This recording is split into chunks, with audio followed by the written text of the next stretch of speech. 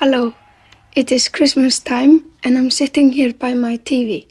I've been watching it very much lately and I've been seeing all those programs about all sorts of things.